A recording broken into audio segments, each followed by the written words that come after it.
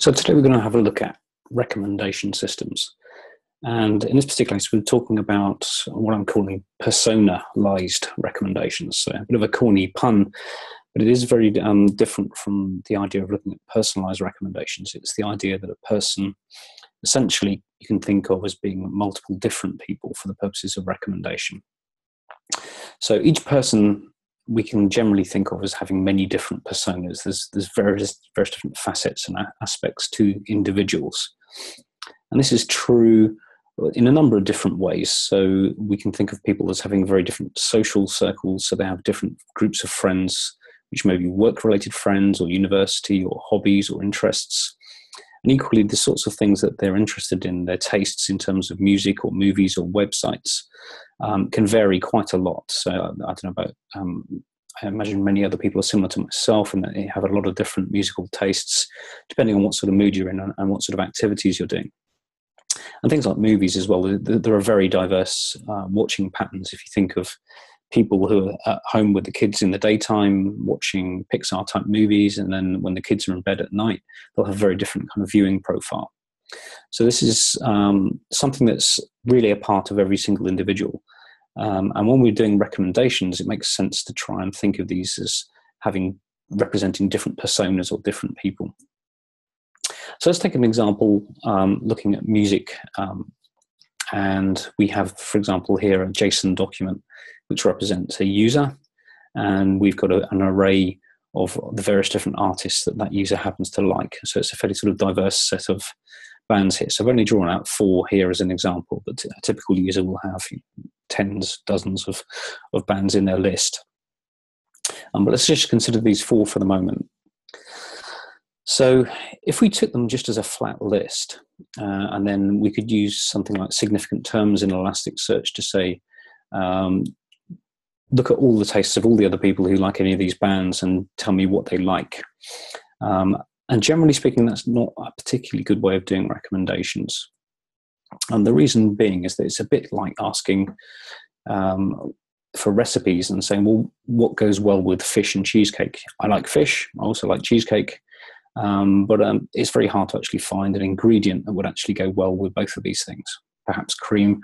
But generally speaking, you're talking about, leeks go with fish, and I don't know, maybe ice cream or something goes with cheesecake. So they're very different things. So it shows that you have to break down the various different things that are in people's lists of tastes and then target your recommendations towards each of those sort of clusters. And this is really what this presentation is about, and we'll get to some code examples of how you can do that in a minute. So let's rethink this flat list and try and think of this as a graph. So we can take this one document here from this one user, and we have his list of likes. And conceptually, we can organize them and think of them as a graph. So this one document suggests that all of these bands are somewhat related. And right now, we don't have a lot of evidence to support that. We've only got this one person's opinion that these bands are all kind of somehow related. So what would be ideal is if we could actually start to consider the opinions of other people as well to sort of fill in some of the connections here. And this is something that we can do using the Graph API. So the function that I've got here on the left is actually a query to get a selection of other users. And then we're going to return a summary of their tastes in the form of a weighted graph. So the query itself is looking for people who have at least 2 of the artists in this list here. So they have 2 of the 4 artists here. So we can actually draw them on a line here and say, this guy's got these 2 particular bands in common. And we might have, as I say, 50 or 60 different bands for this one user to consider here. So what we wouldn't want to do is spend all of our time examining a bunch of users who are only describing one of the lines on this diagram. And that's why we're using a random scoring system here. So we're saying, I want to get 5,000 users because we want to actually try and limit the amount of time that we spend running this particular graph exploration. So we're using a form of kind of random walk, but we're directing it towards at least those people who are going to help describe this graph here. So it's quite a sort of a interesting query here. We could actually do away with this and say have a very big sample size, but it will just mean that we end up having to look at a lot more data to arrive at the same answer, essentially. So that's controlling the set of people whose tastes we're going to consider. And then the vertices and the connections part of the graph query down here describe which bits of the graph we're going to be exploring. And we're quite deliberately constraining it here. So we actually have an include statement that says the entry points into the graph that we're looking for are only the set of artists in the current likes array. And the connections we're trying to reach, again, are just the set of artists in the current likes array. So it's a way of using all these other people to help fill in the connections that this one user has perhaps sort of tentatively drawn between these particular artists. And the net effect, when we hit the button, is we can see that all these various different users strengthen the connections in this data. And we now have a weighted graph. So the results of the graph API call that we just made are going to present us with this strengthened picture of which bits of the graph are connected together. Now, one of the things that is useful to do is to actually then trim the graph down to just those strong connections and not the kind of spurious ones that this individual user has in his kind of eclectic tastes. So we're going to use a function to do that. So the first line is where we get the results back from the previous query. And the code below is really just loading a subset of the results that come back from Elasticsearch into a graph object. So we're using a thing called NetworkX, which is a graph library to hold our graph in memory. And we are using a trimming function here to just iterate around the connections that Elasticsearch has returned and only take the top n edges, the most important and the most significant ones. And when we mean significant, that isn't the same as saying popularity. So significance is all about what we call the uncommonly common. So if I had the Beatles in the playlist here, that would undoubtedly be a common connection between all the various different bands in the graph. But we would instinctively know that this was what we call commonly common. It isn't particularly interesting to have that connection. So it's only unless it's increased in frequency beyond that which we would expect from a random sample that we would think of it as being a significant connection. And this is a key part of the significance algorithms that the graph engine supplies, which the long and short of it means that we actually focus in on the meaningful connections. So if we trim these weak links away, then we're left with a graph that's somewhat split into clusters, which I've colored here for the purposes of illustration. And we can see that there are actually multiple, if you like, personas that are related to this person.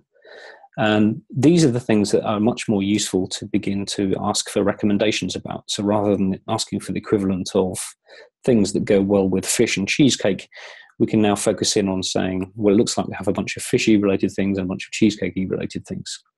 In this case, it's not necessarily food here, but it's obviously different musical genres, some of which might not even have a name. So we have some sort of a trip hop type bands here, and we also have bands from the Washington, D.C. hardcore scene. So we can focus on these individually. So in NetworkX, we can actually ask for each a collection of these islands that we're seeing here, these different clusters that are kind of disconnected from each other, by asking for the connected component subgraphs, which you can think of as clusters, or in this case, personas. So here's Mr. Potato Head Trip Hop persona. And that's a collection of these two nodes here, or these two bands. And we can ask for recommendations just for those two artists here.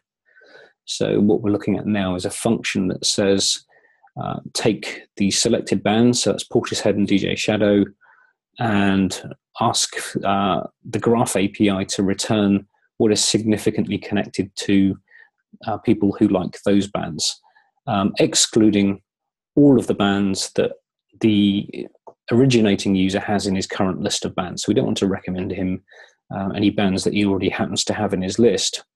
So we use an exclude clause here to say these are the things that I don't want back, and the include clause in the previous part of the graph query is saying where we want to start from. And again, this is using the significance algorithms. So it's not going to recommend the Beatles as an answer to every single question. It's actually going to recognize that a band like Massive Attack is what we call uncommonly common in the set of users who happen to like Portishead and DJ Shadow. That's one example of a persona, and then we would repeat the same task for different personas or different clusters that we see in the graph. So here's that Washington, D.C. Band fan, and we can see that that persona would actually get a different suggestion here. So that's a useful example of working with some real data. You can play around with that concept yourself, and these are the prerequisites for repeating this exercise. So if you download Elasticsearch version 5, install the XPack, install the Python client so we can run the scripts and this network X library. And then, of course, the sample data that you could use to use these scripts on. And the scripts themselves are available from that bit.ly URL there, bit.ly/persona_graph. And you can run those to actually repeat the sort of logic that we've just seen. And of course, you can use the graph user interface as well to have a look at examples of these connections and these bands and summarize how they're all connected and explore the data in that way. And frequently, that's really an exercise that helps you formulate algorithms. That's certainly what I did in trying to create these set of scripts, was that I would actually experiment with various different settings in the graph UI, figure out the graph queries that I wanted to run, and then write the Python code that actually repeated that exercise. So I hope you find this useful, and yeah, enjoy your recommendations.